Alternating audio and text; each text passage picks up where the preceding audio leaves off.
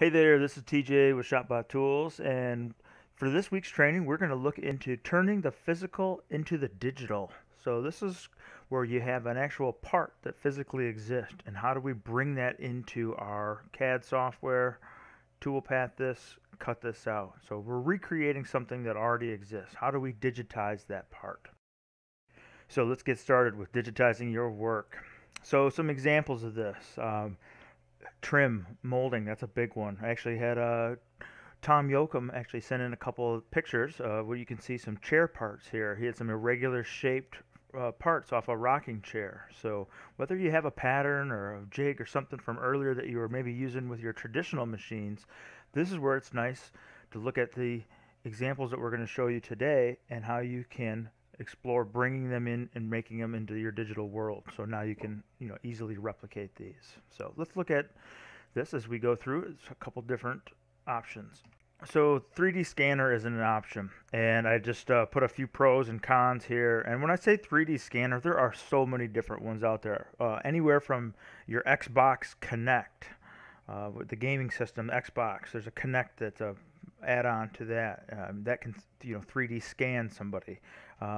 They have all kinds of hand scanners and things that you hold in your hand and hold over a part, up to several $1,000 scanners, which are going to be a lot more precise. So just so you know, there is a big window between cheap ones and very expensive ones. Obviously, the more expensive, the nicer the scanner, the more detail it's going to be. So just weigh out your pros and cons of what kind of part you're doing. If you have a 3D image that you need to be digitized and brought in, 3D scanner really is the way to go, because it's going to give you the best. It's going to get your part the closest to what it really is. Just a couple things to point out too. You find some of these companies that have 3D scanners that will scan parts for you and bring them in.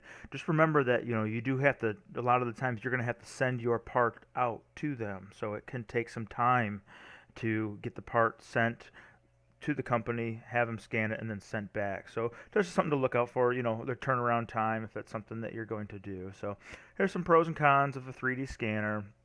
Another one is just drawing it yourself. And again, this depends on the complexity of the part, is how hard of a part that you have to recreate. Some parts are, if you're really proficient with the software, you could just go into your VCarve or Aspire software that came with your ShopBot and recreate it itself. If it's something that's a lot more complex, where you need to use some of these other heavier duty softwares, it could get expensive, or you have to learn how to use these. So it's another option. Is actually recreating the part and drawing it. Um, this one here is one where you can take a picture of it and import it in. Certain parts that people like to just you could take a picture and then you do a JPEG trace. And we'll do this one as an example in today's demonstration. And I want to point out this one. We'll look at this, but this one you got to be very careful with pointing down directly onto the camera. You want to be directly above it, 90 degrees. Otherwise, if you're off as far as not being centered above it and parallel to the part, you're going to have shadows where you're going to have the edges here, and it's going to throw off. So that's another option. And then another option too is a digitizing probe. And again, this will be one that we'll look at today too. And what's nice about a digitizing probe is that you can take an existing part, maybe it's even a broken part, and tape it back together, or hold it in place, and then you can scan this. Technically, is what this probe is going to do. And we'll look at examples of probing today, and pros and cons of that. So digitizing probe is another option. Once you actually get the part digitized, meaning that whichever option it is that you chose, when you bring it into the software, you do need to check the size and make sure, if you probed it, it's going to be off by the diameter of the probe tip.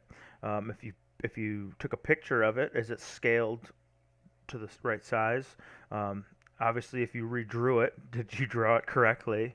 And again, if it's coming in from a 3D scanner, again, just your ratio scale size, make sure it's the right one. So this is what you'll do now, whatever CAD software that you bring it into. And then when you get the part the way you want it, in the software and it looks right, then you can go ahead and optimize your part, however many it is that you need to cut. You can put different things on layers.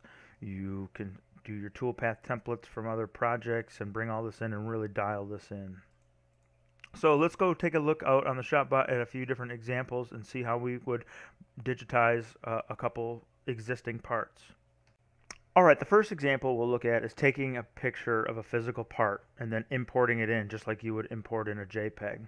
And just a disclaimer, remember, we're looking at a lot of different ways of importing in. Now, taking a picture of a part and bringing it in, that might be a good method of replacing that reindeer that you've had out in your front yard for the last 20 Christmases and, Grandpa ran it over with the snowblower this year and you need to create a new set of legs for them, and instead of pulling it out on the bandsaw, you could take a picture of the part, bring it in, and get it close enough to cut it out. That's not a problem. If this was a high precise gear that I needed to go into a clock mechanism, I'm probably not going to use this method. So think about the different methods when you're trying to scan in your part and which one works for your example. So I took a couple different pictures, and just so you know, they're just JPEG files, and you can see the size. They're pretty big files. So they're going to have a pretty good resolution on this. I also just want to show you the different, I took them against different backgrounds. So if you're going to do the option where you bring in something to trace it, it's nice to have it going against different backdrops. I just do want to point out though, the one on the far left here has a very solid black color, where the one on the far right has a lot of pattern. This is just on a concrete. So when you do a trace, you're going to have more noise or filter, I should say, coming through there that you're going to need noise that you're going to need to filter out. So it is good to get different contrast for backdrops, and then also just have an option here for when you're bringing things in. So I'm just setting up a new file here. The work surface I'm working with is 24 inches long by 8 inches. I'm going to cut this out of 1/2 inch material. And what I'm going to do in this example here is import in a bitmap, which is this little icon right here with the bird on it. And you can see the one on the far left that I bring in is the one that had the solid black background to it. And it's a big image, so computer's going to take a minute to bring this in. But what I was saying earlier, when you take pictures, now this is just taken out on the shop floor. This would not be my choice for doing this object because it has a couple holes. And what I want to point out to you here is you can see this hole that's going across here. You can actually see the top edge and the bottom edge. So with that being said, I'm not perfectly parallel to this part with my taking picture. This was me just holding a camera looking down. So the precision of my picture taking is already going to throw off this image. So if this was something that you really wanted, I would recommend using a tripod and mounting it so the camera can go straight down, maybe making some sort of a fixture or a jig. We have a few customers that come through every time to time that have run a traditional wood shop, and they have all kinds of different patterns and stuff where they've done this option where they've made a way to take pictures of their patterns so that it's perfectly parallel to the part, where they made a little contraption to hold their camera which points perfectly straight down, so it will get rid of stuff like this. But I want to trace this one so you can see what I'm talking about.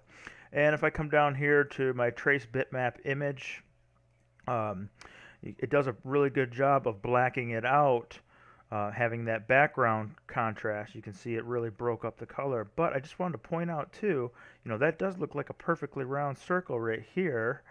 But just remember, this right here is going to be off because you can see that edge. So just watch that. And then again, if this is something that you were going to follow through even further, there is a couple tutorials out there on tracing bitmaps and explaining more of the defaults and the bitmap fading for getting optimal contrast. But I just wanted to point out here when I do preview, it currently has everything grouped, which is going to make everything locked together. A lot of times you're going to be doing editing when you do this type of a trace, so I like to ungroup things so that it's not grouped together when it does that trace. And without going into more detail and messing with all that stuff, if I hit apply and close, you can see that it does a perfectly good job of what it's supposed to be doing by tracing around. But with this image and that background, you can see that I wasn't able to get those nice smooth curve along here using that image. And that is with this being what we thought a perfectly black background, but notice you can actually see all the different ribs from the texture on that. So this is why I took pictures of with different backdrops and bring them in. So what I'm trying to point out with this one is, yes, we could sit here for 20 minutes and edit this one. I could go through and check all my different images and get the right one. For me, I just know this isn't the right option. I really don't want to use my bitmap trace for this type of part because it's going to have too much user cleanup. Me sitting here with node editing and cleaning all this. So again, this is an option and it works with several other parts. Just in this case, for this rocking chair part, this would not be the one by choice I would use. So here's an example of one where I like to import in a picture and trace. Is this big moose here? This was something my dad had cut out traditionally a few years back. The wind got a hold of him and blew him over, and it broke his antlers and the little piece that connects the antlers. So instead of having him bandsaw and jigsaw all those again, I took the piece. I said, just take a picture of it, tell me the longest measurement from the front to the back of the antler, and shoot me a picture with the measurement, and I'll have a couple of them cut for you and sent up to you, no problem. So with his picture, I was able to come in, obviously do the bitmap trace, save you from watching me fumble around here trying to clean this up. But what I did was I took again his measurement that he had sent, and I used that for selecting my object size here. And right here, as I know overall what my length is, I can scale this using the set size tool. And again, you can use your measuring, and I actually had him measure me from tip to tip. It was 49.7, and I ended up scaling it just a little bit so it would fit the 48 inches that he had. And again, that's just a matter of changing the size, getting it exactly the way the original one was. It's close enough for this. It's a moose going out for Christmas time. It's probably going to get blown over again because you'll forget to stake it. There's another training. So made the cowl here, antler, and then again, just cleaned them up. This is where you're going to hone in your node editing skills. This is where you'll do your set size, object size, and you can reference some of those other tutorials for learning how to do node editing and stuff. So that's one option, is bringing in a picture. Now let's look at the next here. We're actually going to get the digitizing probe out and put that on the ShopBot. You can see what the probe looks like, but I'm going to take it out of the spindle so we can put our piece down. So to do this, I like to use two-sided tape. All we're doing is holding our part. The probe doesn't put any pressure on the side of your piece when it's touching it. For this example, we're going to do a 2D probe all the way around the perimeter of this. I would point out, when you purchase your probe, it does come with a little mount where you attach the probe, mounts on the side of your YZ plate or on the side of your spindle. I do know a lot of customers like to just put the thing right into the 1/4-inch collet on their spindle. I just want to warn you, if you're going to do that, I'm going to do it in this example here so you can see what most people actually end up doing, is they do put it in there instead of putting that mount on. I would advise against it. I'd use the mount. That's what it's there for. But if you're going to do this, take the key out of the control box, turn off the spindle. There's no way the VFD can turn on when the key is not on.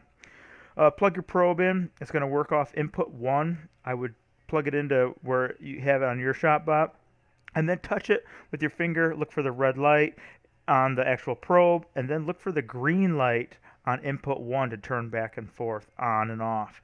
So it's going to start probing here, but I'm going to pause this video and go back and actually show how it's set up in the software, and we'll come back to this.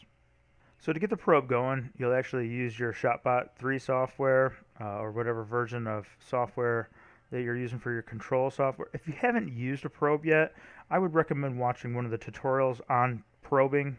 I would also read the instruction manual that comes with it. It'll go into a lot more depth than what we're just showing here. And all I'm doing for this is underneath tools. It's called the copy machine. And then you're setting up if you're doing a 2D or a 3D. Here's a little info too. What type of probe, format. For something like this, I'm just going to tell you I prefer to do a polyline DXF file. That polyline will put it'll put a line in between every point, and every point is every time the probe touches. And when you're doing your settings here, you can see by hovering over it, it does tell you what the different scan resolutions are. Obviously, the smaller number that you put in here, the better the scan resolution, but just to remember that is the longer time that it's going to take. So is it worth it, for what you're doing? Yeah, in this example, I'd rather have a longer probe setup of it taking extra time to copy it, but getting a better scan resolution. And then you just follow through, and it's going to prompt you to save it and go through the different steps. And that's how you would go ahead and get started with your probe. Remember, the probe's first movement when you're doing 2D like this is in the positive direction of the y-axis. So that's why in that video you saw how the probe was set up. So let's go back and watch that probe in action. So here is a little bit more of a close-up, and you can see what it is. Remember, the probe, when you get it, it does have different tips for doing different types of probing. So make sure you know what tip it is that you're using. And that's going to be key here in a minute when we go back to the software and we have to scale this probe example to the exact size of the original part. So that every time it touches, you can see that's where that came from, the scan resolution. I'm doing a close-up here just to show you what happens on a 90-degree corner. When we go back to the file, you'll see how that was brought in. So the probe's great. It's not perfect. It's not as fancy as, say, a scanner is going to be, but for a $400 accessory, it's very useful for what it's able to do. So yeah, if you're not familiar with the probe, definitely look into it. Look at some of the different tutorial videos on it and the set of instructions, and it will do a great job of explaining how the probe actually works for you. So just note on this part though, there are two holes separate from the outside profile. So we're actually going to run the probe copy machine 3 times. The first time is doing the perimeter, which you see. When that job gets finished, it saves a .dxf file format of that probe, of that what it just did. Now you use your keypad and move the probe over to where you want to probe next, give it a new name, and now you're scanning another portion of this part. So you can do this, pick this probe up and drop it. As long as you don't lose position of your axes, when you probe these different holes and circles or shapes or whatever, and then you import them into the software, it will import them in the exact spot from where they are. So you'll see this here in just a sec. So I pick up from that hole. And then this little one, I like to point this one out too, where we're going to go over. I'm sorry, before we do that, I'm actually going to use a set of calipers here, and I want to mic out the actual size of that hole. Because when I go into my software, I'm going to have to adjust this a little bit by the probe diameter. The tip of the probe diameter. So I know I have a 0.99 on that hole.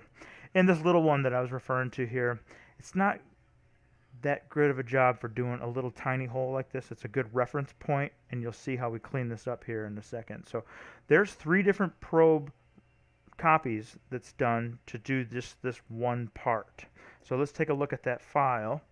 So here you can just see that there's 3 different jobs. And they're .dxf, that's the file format. So what you can see is I had leg 1, leg 2, leg 3. And that was for the perimeter of the leg, the hole, and then the other hole. So being that the part was taped down to the ShopBot with the 2-sided tape, it didn't move. So when I probe 3 different times, since I haven't lost location or moved anything, it's able to get all 3 locations. And now when I import into my CAD software, you'll see that it brings them all in the correct space.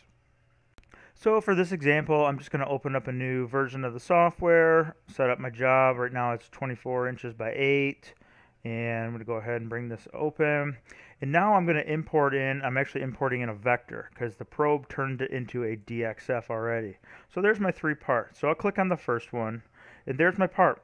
Now why is it shaped like this? Well, or positioned like this is because that's where it was in reference. If you think back to the video, from the bottom left corner of that desktop was here, and then I just taped the probe on into that. I taped this leg on before I probed it in that position. So what you need to be careful about right now is not moving this around at all until you have brought everything in. And at that point, this is where I will import in now my leg 2, which is that hole. And finally the other one, name them whatever works for you, and then you can see. So a couple things to point out. Yes, first of all, this is great. I've got my whole locations. I've got this probe piece, right where it needs to be, but there's a few things now that the probe um, didn't quite pick up on that we need to change a little bit. And that's, first of all, that's not the smoothest, roundest hole I've ever seen. So being with that probe tip and that resolution, it didn't give me a very good result. So we'll have to clean this one up. The 90-degree corners. They were a 90-degree corner, but they weren't a perfect 90 the way it was probed with that round tip going around. So yes, there is a little bit of a work. The probe did a great job, though, however, on these big, long sweeps right here. And we'll go in and look at how to clean this stuff up next. And before we edit, I just want to point out that I'm looking right here at the digitizing probe instructions that come with it. And for the people that have not ever used a probe before, it goes through and tells you how to set it up, how it all works, adjusting the tips and whatnot. But what I'm trying to point out to this right now is there's different probe tips that come. The styluses, different diameters, 1/4 inch, 2 millimeter, 1/8 inch. So you need to, as the operator using this, you need to take that into account because you're going to have to do an offset. The side of the probe stylus is what touches your part, but when you set this up, it's going off the center of this probe, so you'll have to do an offset. So remember, this probe, as neat as this is all that it is basically just feeling its way along the edge of your part. So it's not exactly going to land on the corner or obviously the circles that we just saw, so we will have to do some editing, and let's look at that right here. So looking back here again at our part, I just want to point out that I've also brought in the original one, and I just want to take the one that we just probed and the original one and lay them on top of each other. So you can see that the original one, the actual part, is smaller than the probe because it probed out. The actual probe, we used the side of the stylus instead of the center. So what I needed to do was know what tip I was using, and then I would come back down to my original part and I would do my offset, and I would do this again for all the different parts of this. And depending on the probe tip, we would want half the diameter, which would be the radius. In this case it was 0.03, and I would just go in here and offset that in. It brings that in. I would actually prefer to delete the original since I already have a copy of that one. And same thing here. I would go and do that to all mine, get them to the correct size that they need to be. And now when I would bring these up and put them on top of each other, they would line up except for the editing that I would still need to do on the corner.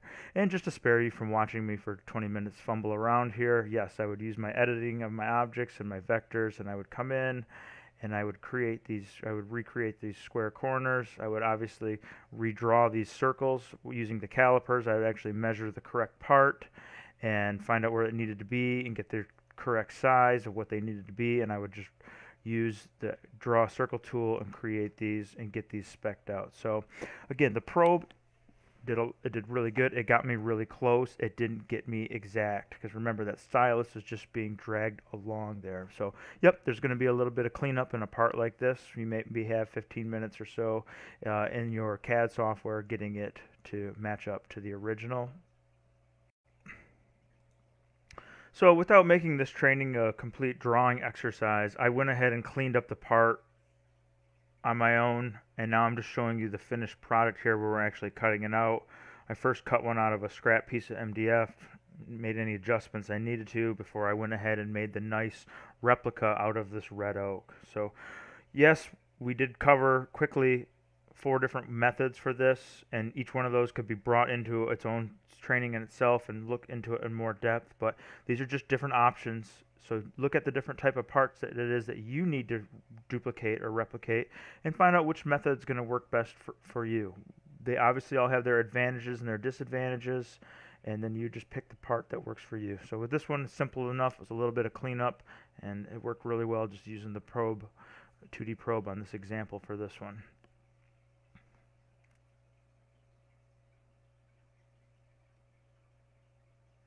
I'd like to thank everybody for viewing today's training and tutorial on turning your physical parts into digital. If you're looking for more of these tutorials in depth on a lot of the things that we just started covering, you can always look at our training page, and we do have training tutorials and videos on here that cover a lot of stuff like our digitizing probe.